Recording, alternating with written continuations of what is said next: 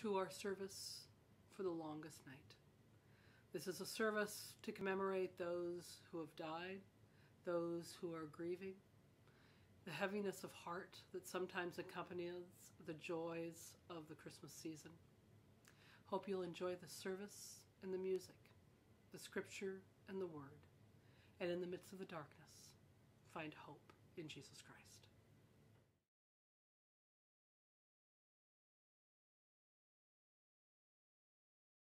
O come,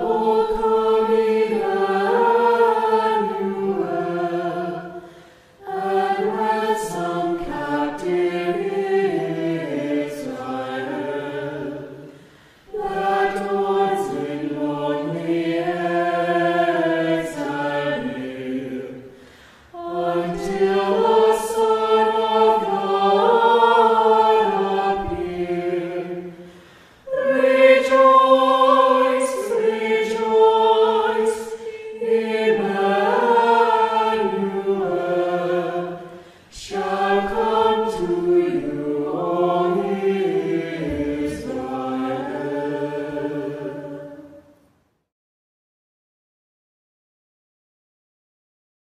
The Old Testament lesson comes from the 40th chapter of the book of Isaiah. Comfort, comfort my people, says the Lord, your God. Speak tenderly to Jerusalem and proclaim to her that her hard service has been completed, that her sin has been paid for, that she has received from the Lord's hand double for her sins. To whom shall I compare me, or who is your equal, says the Holy One.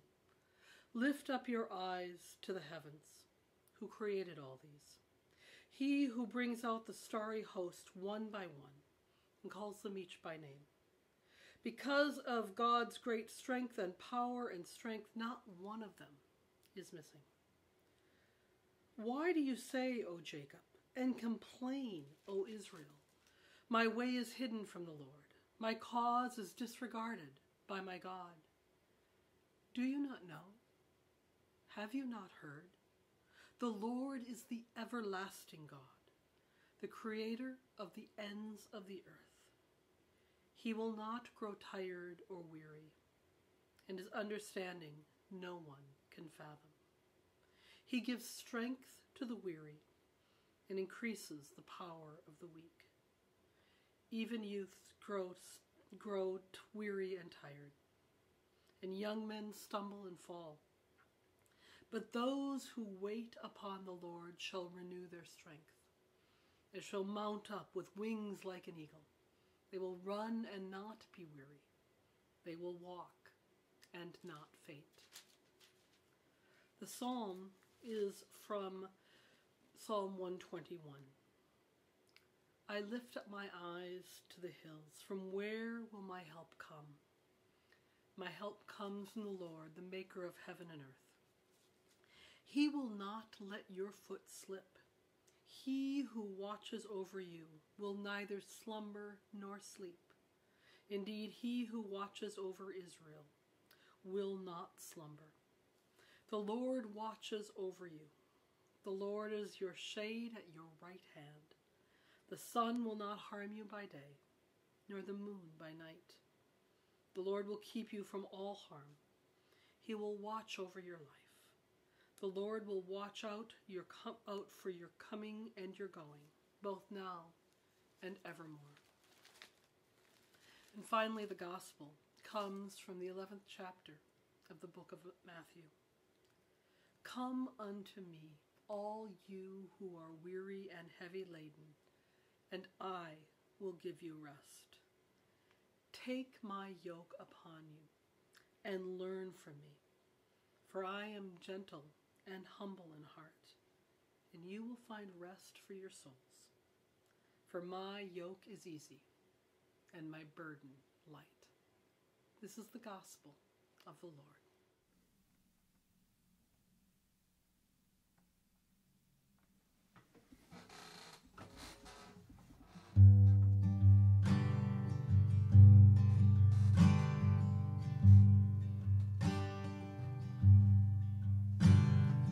garment of life be tattered and torn. The cloak of the soldier is withered and worn. What child is this that was poverty born? The peace of Christmas Day. The branch that bears the bright holly, the dove that rests in yonder tree, the light that shines for all to see, the peace of Christmas Day. The hope that has slumbered for 2,000 years, the promise that silenced 1,000 fears, the faith that can hobble an ocean of tears, the peace of Christmas Day. The branch that bears the bright holly, the dove that rests in yonder tree, the light that shines for all to see, the peace of Christmas Day. Add all the grief that people may bear, total the strife, the troubles and care, put them in columns and leave them right there. The peace of Christmas Day. The branch that bears the bright holly, the dove that rests in yonder tree, the light that shines for all to see, the peace of Christmas Day. The branch that bears the bright holly, the dove that rests in yonder tree, the light that shines for all to see, the peace of Christmas Day.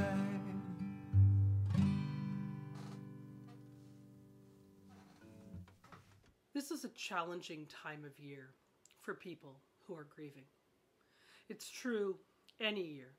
Grief is never easy, but it's always harder during the holiday season, and probably especially so during 2020.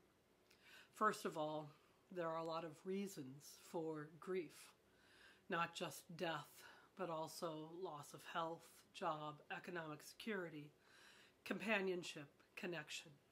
There's a lot to deal with. There's a lot of grief and sorrow. But in addition to that, during this time of year, it just seems heavier. The nights are longer and darker. It's one of the reasons we do a longest night or a blue Christmas, because these are the darkest days of the year, and sometimes that darkness of the soul settles upon you at a time when you're supposed to be lit up like the Christmas tree. And so the contrast is that much stronger. When everything else is supposed to be happy, you feel sometimes the depth and the struggle of life. My sister lost her son to his battle with depression just a little over a year ago. And so last week I was thinking about that, and so I texted her to find out how she was doing and how things were going. And we were engaged in a text conversation because I couldn't talk very well because of COVID. And as we were texting back and forth, and she was talking about feeling the spirit and the presence of her son, and she did give me permission to share this conversation in this sermon. But as we were exchanging our conversation and as we were texting back and forth, I'd been listening to Pandora, and a song came on Pandora as we were talking. And it's the first time that I'd heard the song this entire Christmas season. And it's the song that Duncan will be singing after this sermon. It's called There's Still My Joy. And when it came on, it was one of those profound God moments, one of those profound God things about feeling and knowing the presence of God even in the midst of struggle and grief. I remember the first time I heard the song. It was in December of 2012, almost exactly this time. I was out for a walk on a cold night. I was walking my dog, and as we were walking, I was listening to my CDs, some music. I was listening to Pandora again, and this song came on. And it hit me so profoundly because at the same time, the father of my children was dying. We had spent the last month preparing for him to die, and he was nearing the end.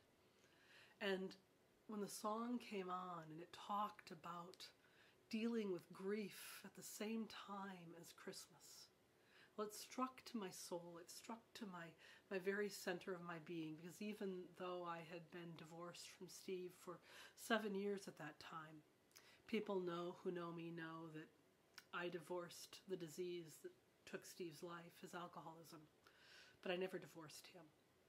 I never gave up my care and concern and love for him. And so, as he was dying, I was grieving not just the loss of my children's father, but also the loss of the love of my life.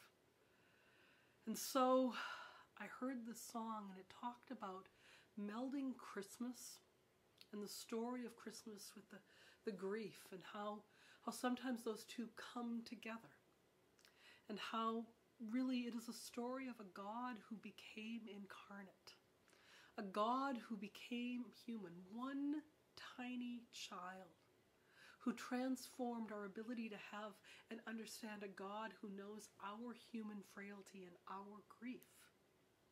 And the amazing grace, the thing that is so incredible, is that into the midst of this broken, pain-filled world comes this tiny child who gives us a sense of hope and peace and life. It really is amazing grace. So even in the midst of grief, there's still my joy on Christmas Day, because Christ comes to us. Joy to the world comes to us. Peace comes to us, even when our souls are restless and weary. And as we mourn the loss of those we loved, maybe you've lost someone who died because their souls were weary and they could never find that place where they were able to rest in God. And in death, you might know that they took that yoke and they found that rest that wasn't present in this restless world. That's the grace and the joy of being a person of faith. And that's the hope that we find in the midst of the Christmas season. That we have a God who's not just there when we're soaring up with wings like an eagle, or when we're running without being weary. But we have a God who prods us forward when we can walk without fainting, which is 2020 for a lot of us. We have a God who is present and in the midst of challenge and difficulty and hurt and pain and darkness is the light of the world. Because there's still that joy and amazing grace is that we do not run from the pain of the world, but rather we embrace and are embraced by a God who loves us, who knows our human experience, who knows what it's like to live in a broken world, and who gives us hope, who gives us amazing grace. So if you're seeing this and you're feeling a sense of loss, angst, pain, hurt, hold on to that tiny child. Just as it came on the radio as Gretchen and I were texting back and forth as a God moment, one of those moments when in the midst of talking about grief, there was this spark and this reminder. May you know that God moment as well, that in the midst of the darkness, the light shines through, and darkness won't overcome it, because in the midst of grieving hearts, because of one tiny child, there's still the joy to which we can hold on to for eternity. Amen.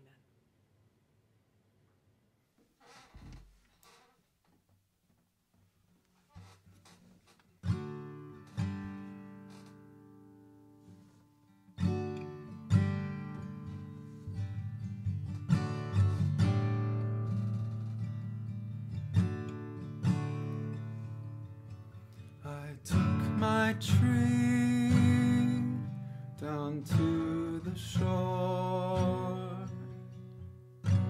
the garland and the silver star, to find my peace and grieve no more, to heal this place inside my heart.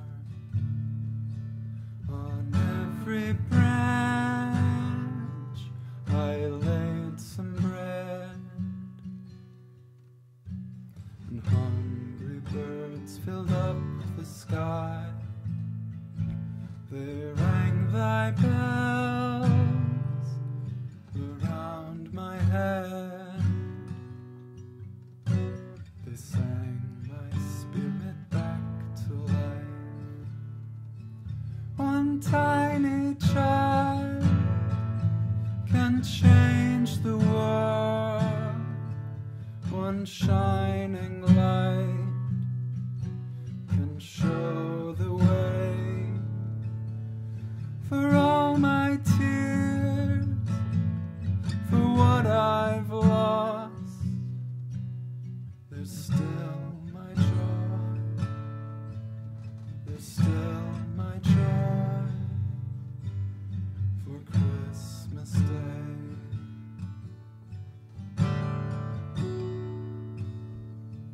The snow comes down on empty sand.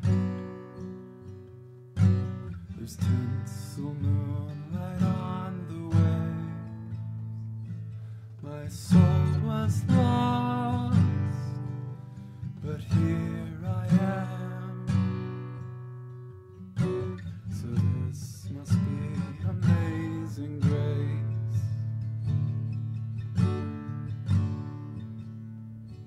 One tiny child can change the world. One shining light can show the way. Beyond my tears, for what I've lost, there's still my joy. There's still my joy for Christmas Day.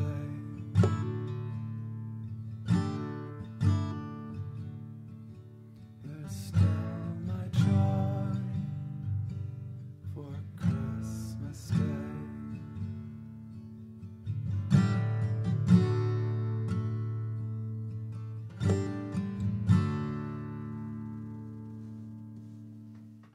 I'd like to close this service with a prayer that we use during Holden Vespers at Emanuel.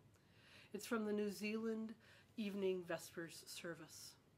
And I think it's a perfect prayer for us to reflect on the longest night, on this time when we sense the growing darkness and the light to come.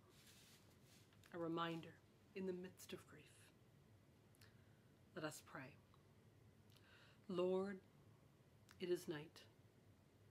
The night is for stillness. Let us be still in the presence of God. It is night after a long day.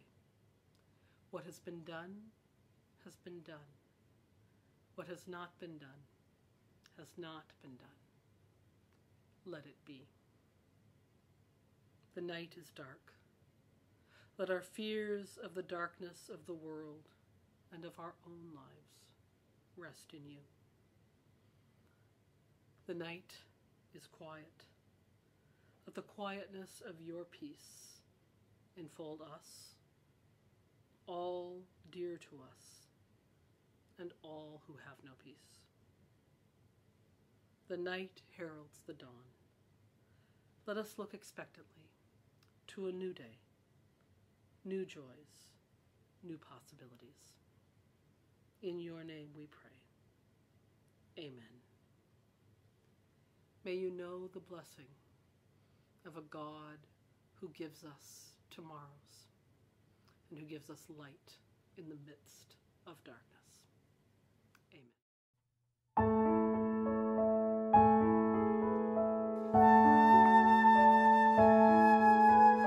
Peace, peace, peace on earth and goodwill to all.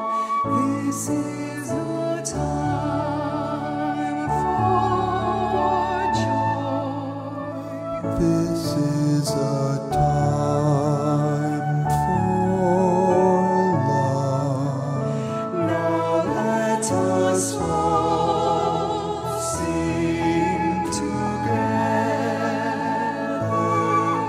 of peace, peace, peace on earth.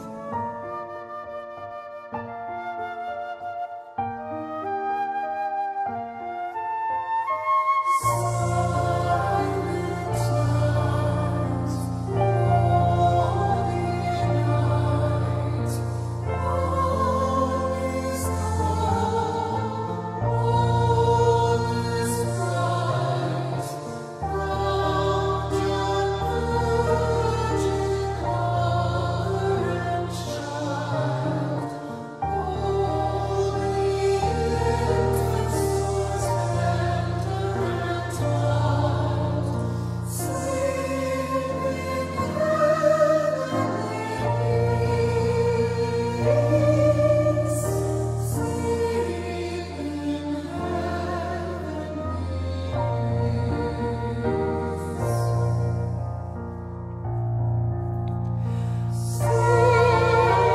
Peace, peace, peace on earth and goodwill to all. This is the time for joy. This is the time for love. Now let us ask the Savior together of Christ the Savior's peace on earth.